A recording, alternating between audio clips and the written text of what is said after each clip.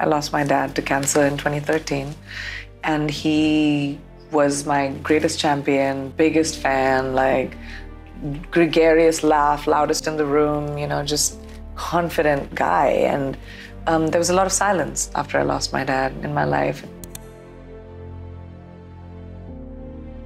My dad comes from a middle-class background, so does my mom, Ambala, conservative background. But he always asked for my opinion, and not in a flippant way, ki, "Achha, let's see what a 4-year-old has to say," but in a serious way. And that always made me feel like I'm important. I think I was very lucky to have an upbringing where my parents gave me a sense of self, where I was given the ability to make my own choices.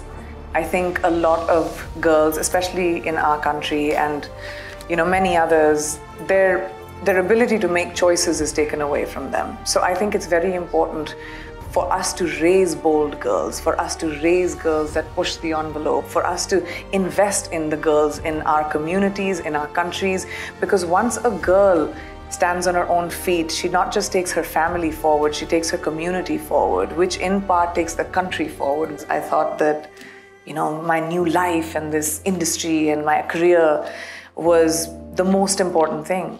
But family is, and the people around you are. And having a support system that makes you want to step forward every single day in this difficult ride called life, and that just makes it easier. I'm not someone who walks around with the ego. I believe in hard work, and I think only your work can speak for itself. So I used to walk in, I took meetings, I did auditions, and I got smaller roles, and I made them bigger and bigger and bigger, and slowly it took time to be able to get to this place. I wish I hadn't beaten myself up as much as I did. When you're young, you feel like one failure is the end of your life, or one breakup, or one friendship, or one fight.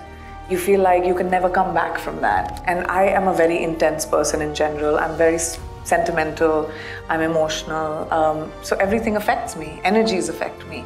If I've hurt someone, it affects me. If by deliberately or by mistake.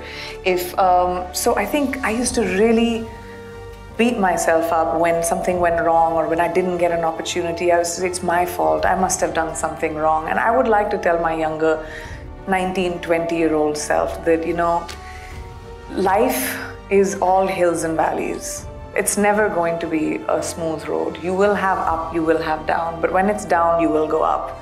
So when you're up, be prepared for a down, and it's okay. Surround yourself by people that prop you up. Surround yourself by people who are genuinely happy for you.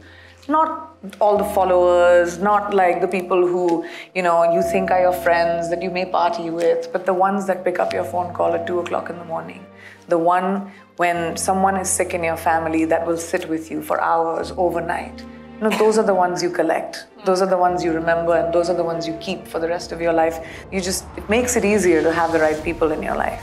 Life throws stuff at you, and there are times when everything feels like you're never going to be able to get out of it, like it's quicksand. Every day you're being pulled down, or every moment you can't even see a sliver of hope. And we've all been through phases of our lives where that has happened. If you sit, and you should sit and mourn what you're feeling. I really believe in not pushing things under the rug. When I first started working here, I think that I did not want to be the check in the box.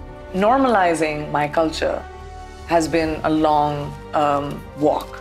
And there are a few of us that are doing it, and culture should be normalized because children should be exposed to different kinds of culture. Culture is the best teacher in the world. Traveling around the world, meeting different foods that take different forms, languages. So I think that became my quest for a very long time. And I'm doing a lot of work where I want to bring stories that are about my culture, my people, and should be out there. I know that actors, we are the faces on posters, so people give us a lot of credit, but we're standing on the shoulders of almost like 1,000 people that made this show. When we talk about diversity in America, I think we spend a lot of time focusing on what people, different kinds of people who look different, but we don't really focus a lot on how we sound. Diversity is different languages across borders. It's not just skin tones, it's not just features. Not just it English. Is cultures. Yeah, it's not English, it's Hindi, it's Urdu, it's so many different languages around the world. And this is true global diversity that's never really been done before.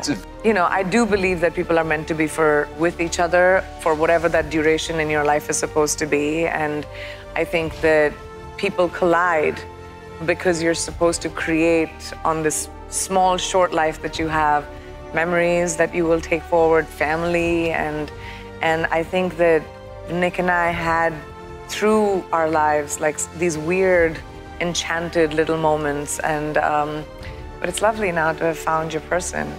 When you're alone and you're dealing with what you're scared of, you can't fight it because it's in your head. And you can't fight what's in your head. But when you talk about it to someone you trust, whether it's your family member, whether it's a loved one, whether it's a therapist, whatever, somehow the power goes away from it. So what I do is I diffuse it. And I don't have the baggage around my feet. I move on and it's done. Just move on. You know, life is so much easier. You're so heavy, you're never gonna be able to rise above the water. You have to let it go to keep your head above water. And I like breathing. Fresh, clean air. I don't think circumstances or your environment can dictate how you feel. They can contribute to it. It's up to you to decide how much you're taking in and how much you're leaving out. This is not something, again, that I knew in my 20s, obviously. I was somehow doing it because I think my parents my family just taught me that resilience of bounce back up. My mom says that to me. She's like, you've always been someone who just bounces up and you're like, oh, it's okay, it was a mistake, I'll try it again.